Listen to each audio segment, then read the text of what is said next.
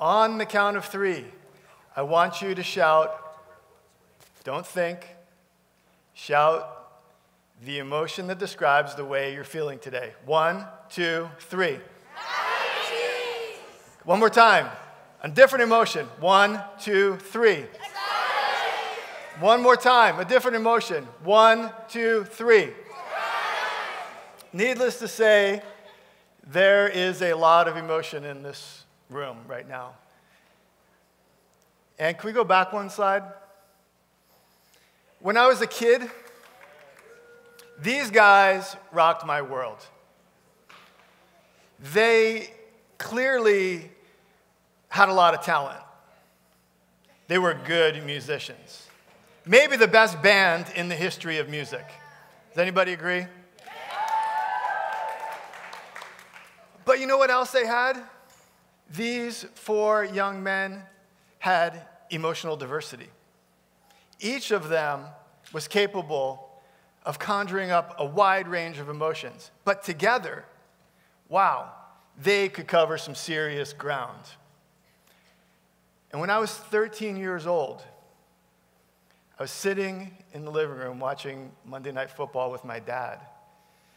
And Howard Cosell came on, and he said, some bad news. John Lennon's been shot in front of his home, the Dakota Hotel in New York City. And I didn't know that that kind of thing happened. And my father started to cry. And I looked at my father, and I started to cry. And I don't remember who won the game. It changed the world when the Beatles died. Now, we've got a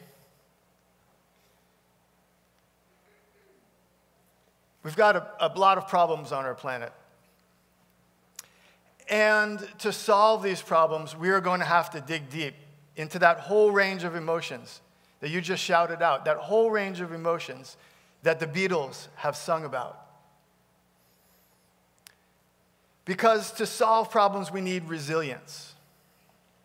Now, you've all heard about biodiversity and its role in building resilience. You've all heard that we need a lot of life, we need a lot of animals and plants on our planet in order to have resilience, in order to solve problems, in order to deal with the changes that are ahead.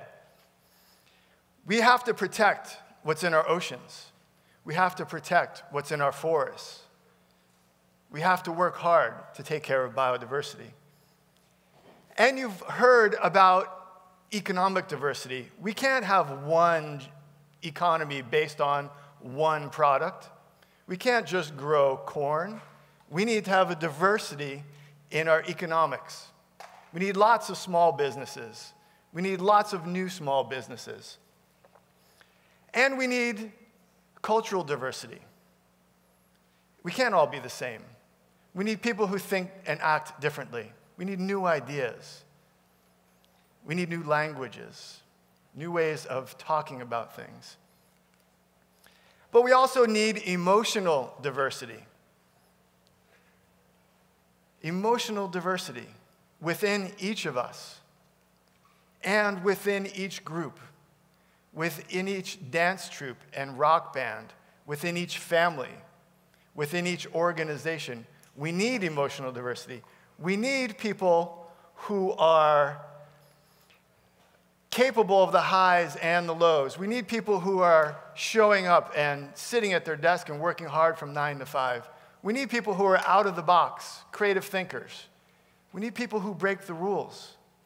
We need people who charge ahead. We need people who sit at the piano and work hard day after day to get just that right note, just at the right time. We need people who smile in the crowd. When everybody is glum, it takes that one person to stand up and take off their shirt and start dancing and change the mood in the room, right? Because we have a lot of stress in modern society. There's stress everywhere. You wake up in the morning to the sound of your alarm clock, and the stress begins. You go through your long day at school, at work, in traffic, trying to make ends meet, working out your problems, and you deal with this stress. How do you deal with it? You better have some emotional diversity to deal with it.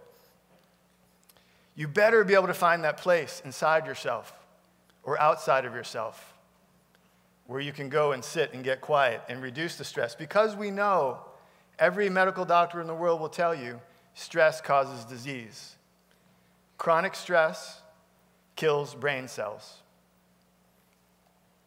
Now, neuroscientists have pointed their attention at our emotions, and we now know way more about emotions than we've ever known.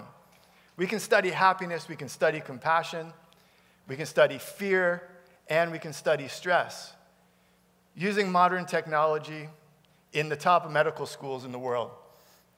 We're able to look inside our own brains, and this generation is the first generation that has a decent user's guide to your own brain. It's a phenomenal time to be a human being and to learn about who we are. We're drilling down to the level of the neuron in a way that we've never been able to do before.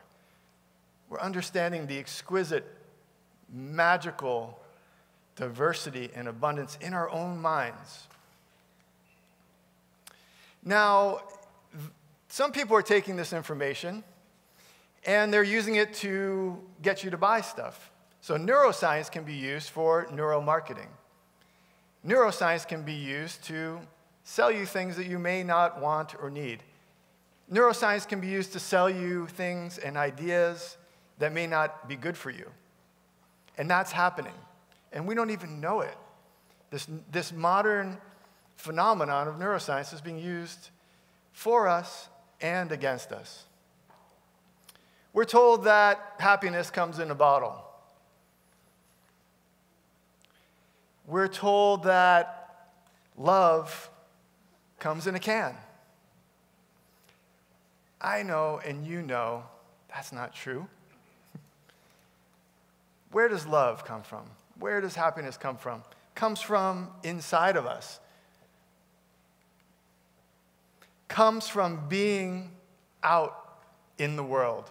It comes from taking a chance.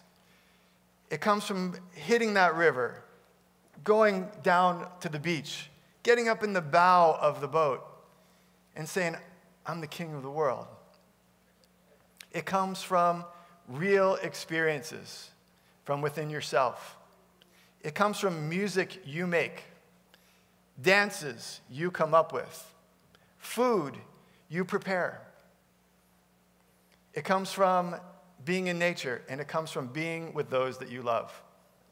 That's where love and happiness come from. It comes from getting out there and touching the world, letting it touch us, and forming those nostalgic moments. Visiting the octopus's garden, as Ringo Starr might call it,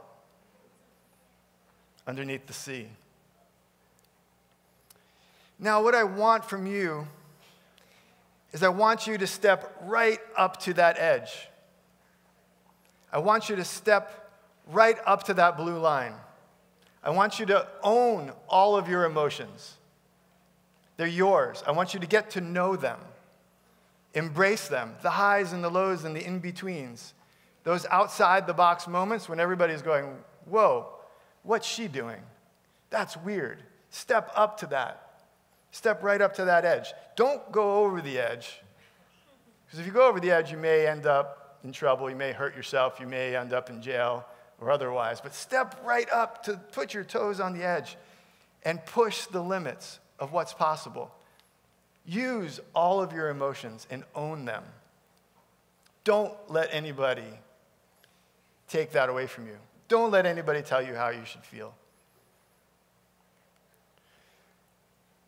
For me, it's the ocean. I'm inspired by water. Stepping out to the edge of the sea puts my mind at ease. And when I put my mind at ease, I have big ideas. My brain connects to itself in a way that doesn't happen anywhere else. And I have insights and creativity.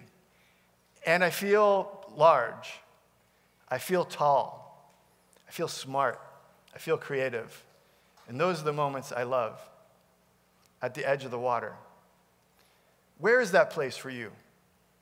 Where is that edge that you can step out on? The revolution that we are creating here at this event is all about love. It's all about your emotions. It's about embracing them, owning them, loving your own emotions, sharing them, and rocking the world. So thank you very much.